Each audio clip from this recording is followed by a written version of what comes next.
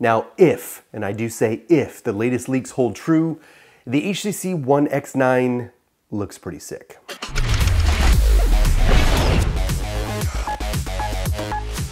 Now a note should be added here before we start that the specs stated here today lend itself to the belief that this is part of the M series and not a new X series.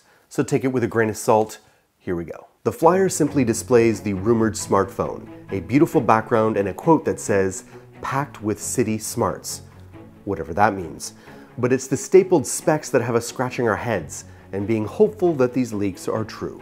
Reports claim this phone is to have a 5-inch QHD, that's 2560 by 1440 resolution, a Qualcomm Snapdragon 820 processor, or a MediaTek Helio X20 processor, 4 GB of RAM, a 23 megapixel rear-facing camera, a 4 megapixel ultra-pixel front-facing shooter, and 64 to 128 gigabytes of internal storage, all powered by a sizable 3500 mAh battery. The image also shows capacitive hardware buttons and what look like boom sound front-facing speakers, all in usual HTC fashion. Does all this add up for you? It only seems to make sense if HTC is trying to do one of two things.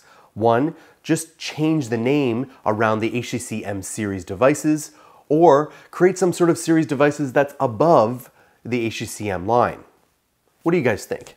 Let me know in the comments below. Thanks for watching, Edward Army. On a sad and tragic note, I did want to extend my most sincere and heartfelt condolences to all of our French viewers, especially those of you in Paris. I spent a lot of time there. It's a fantastic country and city, and I'm so sorry that so many innocent people had to suffer. Please extend your best wishes and prayers to our French friends, and I'll also see you on the next show.